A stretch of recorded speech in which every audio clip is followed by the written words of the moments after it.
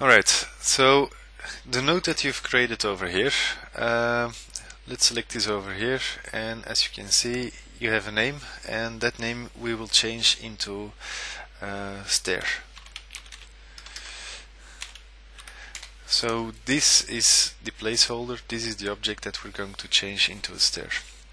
Now double click on it, and as you can see, if you double click, you go inside of the stair node.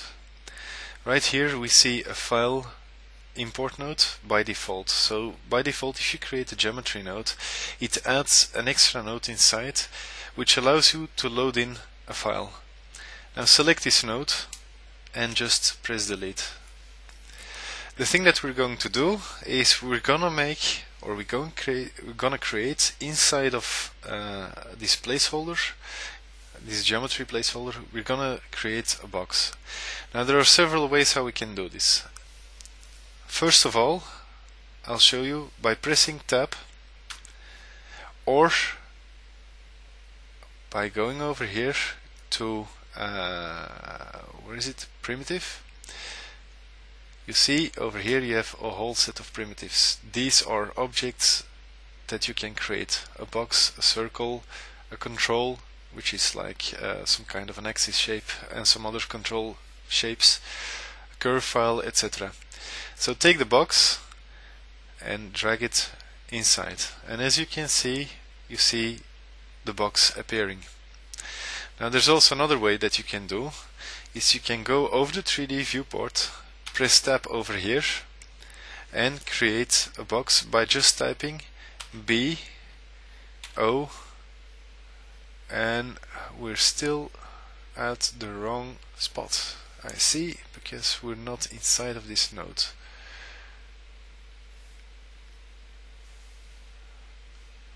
Let's do it again, press tab. Okay, B O X box. Yeah, I think I was correct after all. So you can press box over here, and now you can place the box object. But something happens which I don't like now. The problem is the following. As you can see, underneath the scene, we have suddenly two objects. We have the stair, and we have created a box object, and in that box object we see this box node. So it has created outside of this node a new box object, and that was not the idea. That's not what we wanted to do. That is something that you find over here. So this says tool options, create at object level. So each tool that you create now in the viewport, or by using over here these shortcuts, is creating an object at object level.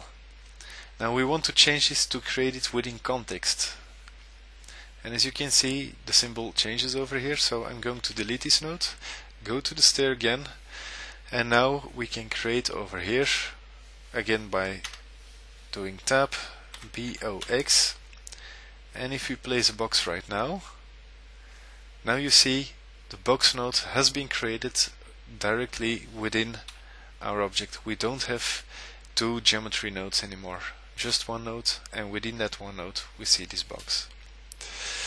Now there's also another method that I've shown you before, is over here. By pressing box over here, you can set a box right now, or you can also press by holding Control left mouse button on the box, and then it suddenly creates it immediately in the center.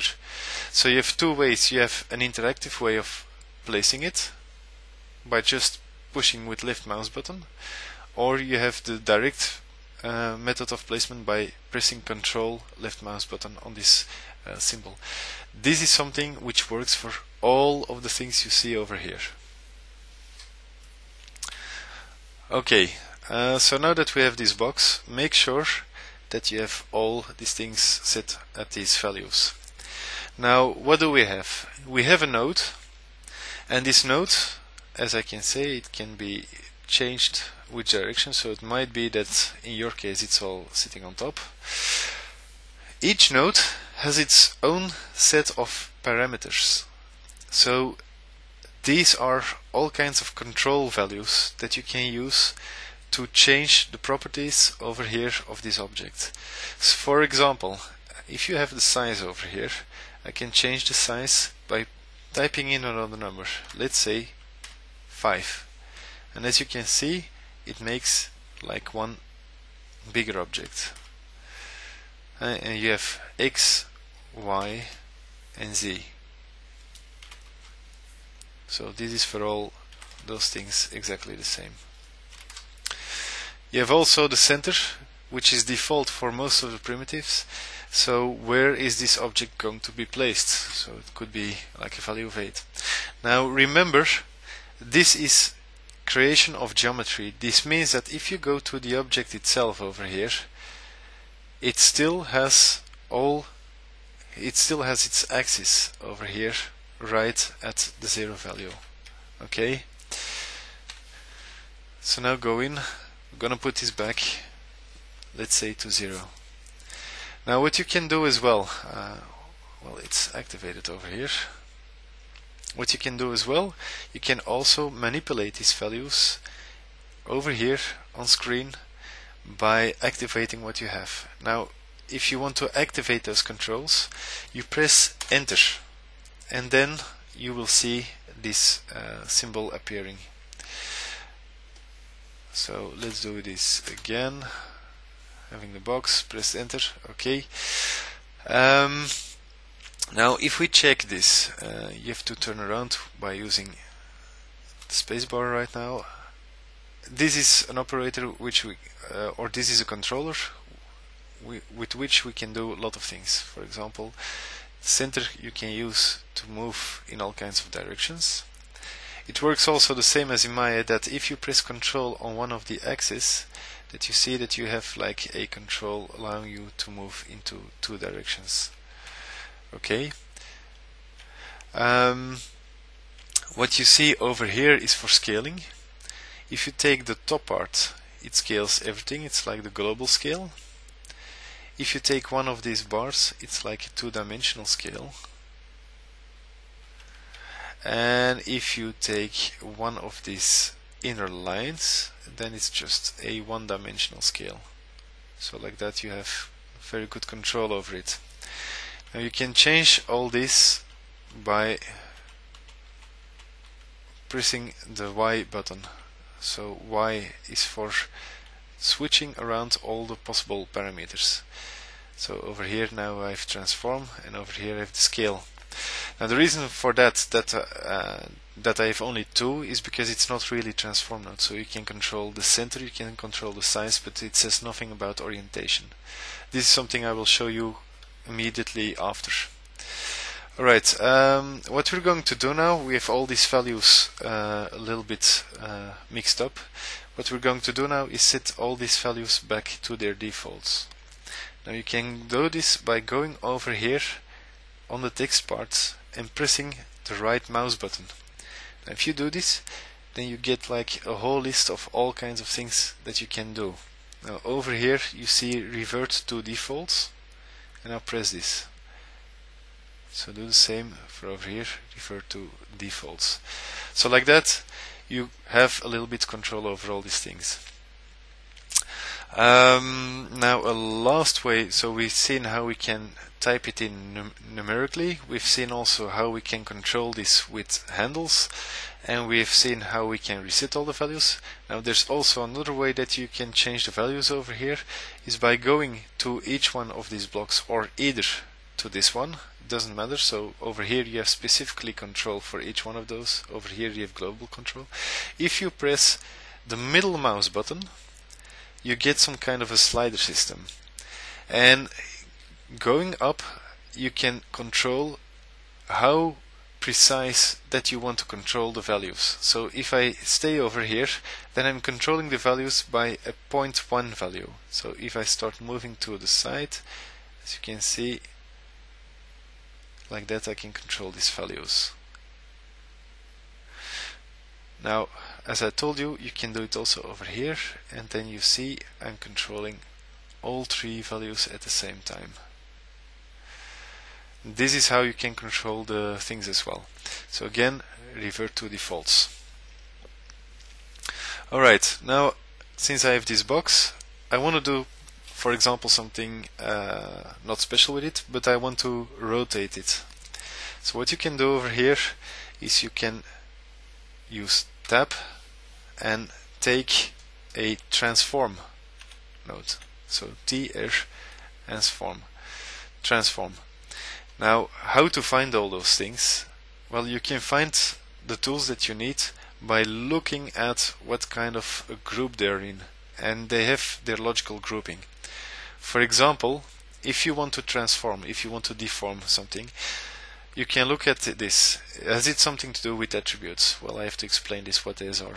But no, they don't have anything to do with attributes, nor with characters, nothing with clothing, nothing with digital assets, nothing with edge, nothing with fluid, hair, managers, manipulate. Manipulate, that seems to be coming close. So manipulate is the manipulation of all the points, the vertices, whatever. And so over here you find all kinds of different tools how to manipulate. So let's go and see if we can find what we need. Transform. So this is the node that we need. So drag it in over here. Okay, now I was showing you by pressing the Y button over here that you can jump around all the controls, and right now you see we have 3 different controls. So we have the move axis, we have the rotate axis, and we have the scale axis. So these are the 3 controls that you have. And so right now we can change each one of those, changing these values. Alright. Now let's go back to the box, because there are some more things that I wanted to show you. Right now it's just a simple polygon box. Now imagine if you want to have like different types of boxes, you can choose them over here. So it's right here that you change all these values. For example, I can change it into a polygon mesh, in which I can choose how many subdivisions that I want to have for the whole thing in one go. Okay. Revert to defaults. What else do I have? You have also the option to go immediately to NURBS. So unlike in Maya, in which you have to create like a totally different object, in Houdini it's one node which has the ability to change in what type it actually is. So this is something you can control. Okay, now we're gonna leave this as it is, but what I'm going to change is the size and dimensions of the whole thing. So we're going to change this over here, and what we're going to do, we're gonna make a step for our stairs. So right here I'm gonna scale down in Y, and I'm also going to scale down in Z, something like this, and perhaps even more in Y, like this. So this is going to be our very first step. Now the transform, we don't need it at this moment, so I'm just going to select this node and I'm going to delete it again. Alright, so this is creating a very simple object and how to work a little bit manipulating all the values that you have over here. So what you've learned is how to use these controls, how to use and play with these values, how to use the names in itself of the channel, what you can select with them, and how to change several other kinds of properties of such an object. So the next step what we're going to do is we're going to prepare a control line that we're going to use, and that control line is something that we're going to use to copy our steps upon, and this is one of the most important things for creating our stairs.